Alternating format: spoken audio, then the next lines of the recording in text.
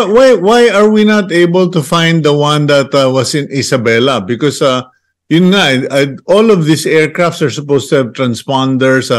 Yung abroad nga, you're required an additional beacon or signal device. Yes. Yung kasing the missing Cessna in Isabela, that's again an older generation, single engine. So it is not a requirement for them to have a transponder. So hindi na track yan, not even a blip. It is supposed to have an ELT, emergency locator transmitter. Yeah.